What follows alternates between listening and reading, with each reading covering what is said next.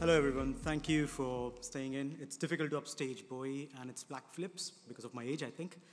I'll try. I think I'll be able to do somewhat around that.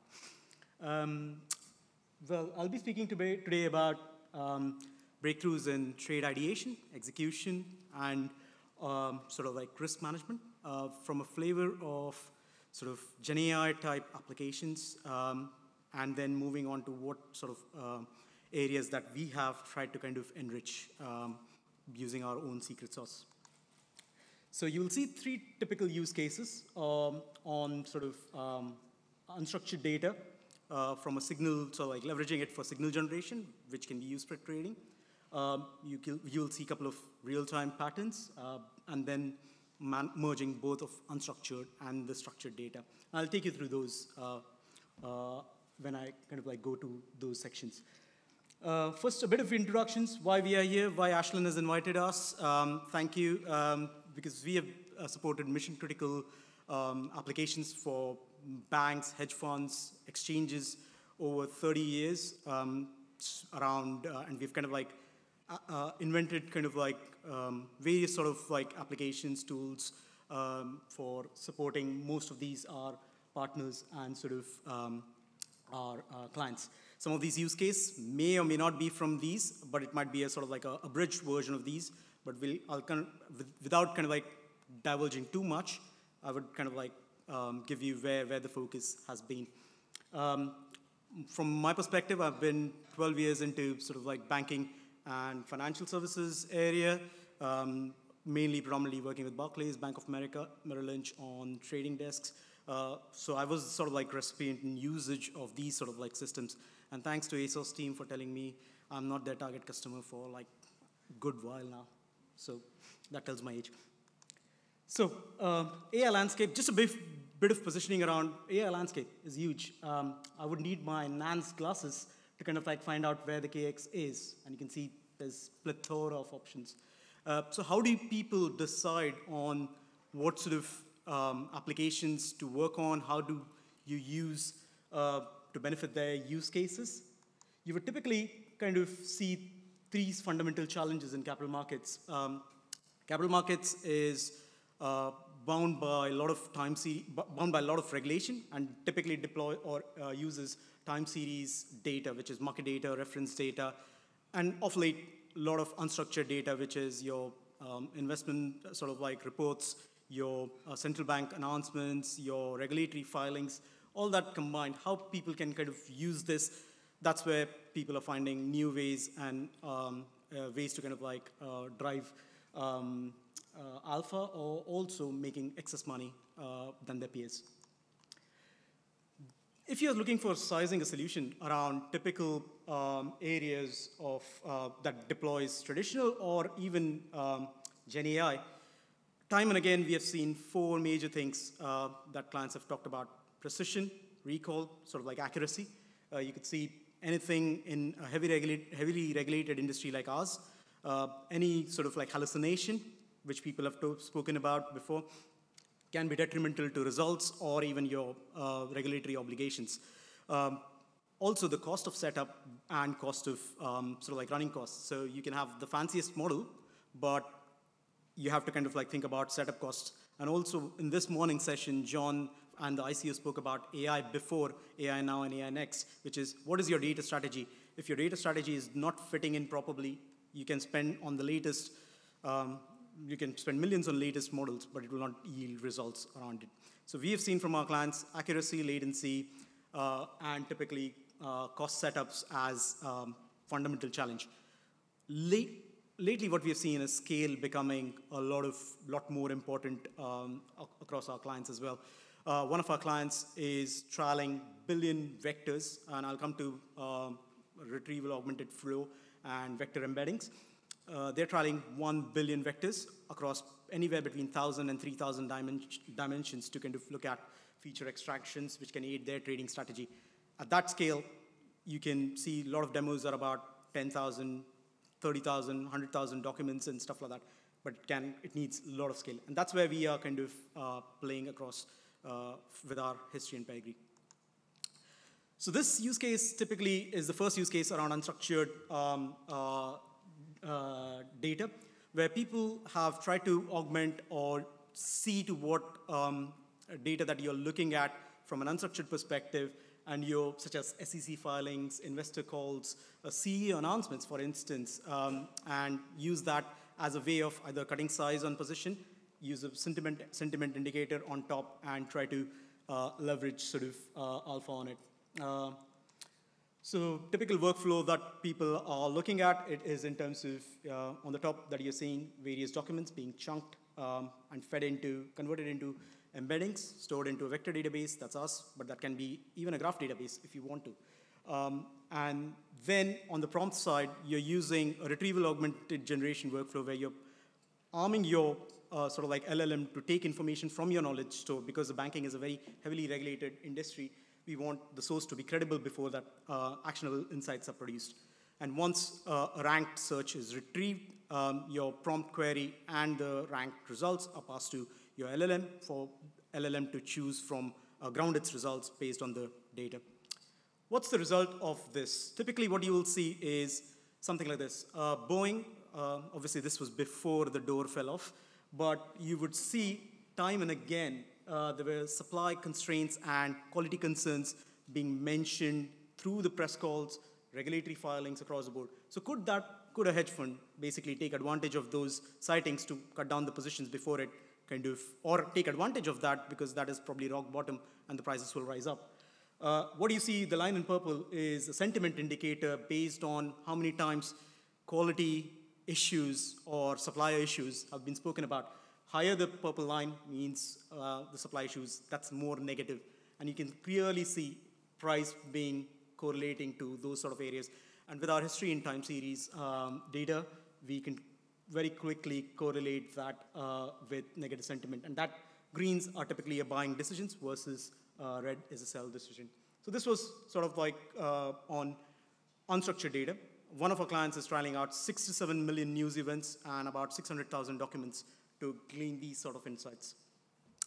Moving further to sort of like a real-time use case, and this is where we are, this is some of our technology or our capability of understanding time series. In this case, it uses a non-transform time series similarity search. So we have borrowed from the GenAI application, and what we are trying to do is use it to see patterns in shape of curve. So what we have done here is about a 3-minute sort of 180 data points window on the real-time ticker. And what you will see below is it's kind of like trying to search for similarity search on historical data for a particular stock. And you will kind of like, what you will see is 5 nearest neighbors or 10 nearest neighbors, depending on your capacity and constraints. You can bring that and also showcase after the third 180 point where the price goes in. And it will be very easy to kind of showcase this in an extended sort of like patterns. It will be better shown in an example that I'll show you now. So it talks about, here we have taken Tesla data, which is 1 second every second the data is coming in on time series price. It is 5 days of market data. 4 days of data we have embedded into sort of like time series, and we are trying to see an anomaly over 5th day. Volume we have bucketed over sort of like an hourly range, but pricing is bucketed at sort of 1 second bar. In this case, why we have chosen Tesla is because obviously the CEO is sort of like Twitter hungry, so you can kind of like see a lot of price movements very quickly shown. So what we have taken here is very quickly live pricing, and you'll see it update every 2 seconds, and it kind of like brings in the price. And on the bottom, you'll see the dark line is the current price, and the sort of like faint lines, I don't know whether it's visible, are the sort of 5 nearest neighbors from its history. So the price on the top is 7th August, which is the live data. And then previously we have 4 days of market data. It's from 3rd August, 4th August, 5th August. It's kind of like predicting nearest neighbors. So where you can use this is to typically take into account what your price is doing now, what is the nearest shape it matters, it kind of leverages to or corresponds to from a previous history, and where it can go. So it can be an input to your prediction, sort of like a predicting model. What you currently see is the price is deviated by massive amount, which is 5 standard deviations. You can use a sigma score, or you can use a metric around it on the similarity of the curve. So what it is trying to do is shape of the curve from its nearest neighbor has moved certain standard deviations away. And that's what it tries to flag. And you can see very clearly that red line means there's something that needs to be investigated. I've paused this here, and you will quickly see there is an Elon Musk tweet saying trying to take Tesla private. So that's given you a shape of curve sort of like deviation, which is what some of our clients are trying to look at as well. Moving further, and this is where we are trying to bring the structured and unstructured sort of like areas of GenAI, trying to bring them together. What we've done, and there are two ways, and again, coming back to the scale and challenges, either you can convert trigger events and store them along with sort of like a history of what of the securities or instruments that you deal with. And typically in a trading environment, you will have symbols such as Uber tickers that you will store. And then you can pass these, then you can look for some instruments or information in a live news stream and see which embeddings are the closest to anything that is being spoken about in the news headline. Pull that information out very quickly, correlate with past similar events around, and see what has the impact been on the price to simulate what the current issue or current ticker will face currently. So we have taken an example of Uber, and this is what our clients are doing across number of tickers. But Uber had a data breach. So what we have done is data breach, just to reduce cost, we have kind of put the search terms that it needs to look in the headlines, but as sort of like an alert config to give an alert. Based on this, it's pulled out and noted that the news event is talking about Uber, match the symbol, retrieve the price, and showcase what it will try to do. It was also tried to look at multiple past event of data breaches, what has happened to the stock, and put out all those information and put out the price movements of those impacts. So you can see current situation versus what has happened in the past. There's some gimmicky stuff as well. If you're in sales, typically my sales contingent is back there. They would love, I want to inform my clients about the details or breach, and maybe that will help them trading positions. So GenAI workflow can quickly distill the news event, put a nice formatted sort of like email out to your client saying, look, this has happened. I'll quickly show you this. It moves fairly quickly. On the left-hand side, you're seeing alert matching something around the terms that we've talked about. It has brought Uber. What it has done is, given the insights of the article, retrieval augmented generation flow has worked. It has given you the source. This is the salesy piece where your salespeople disseminate information out to your clients. And what it does is it tries to correlate what historical events have happened where there has been data breach. So you can see JP Morgan faced something and what was the impact of the price and how it price performed throughout. You also have many such examples. So at this point of time, the Uber news, you can see the Bloomberg link. When the news hit, the price was at bottom.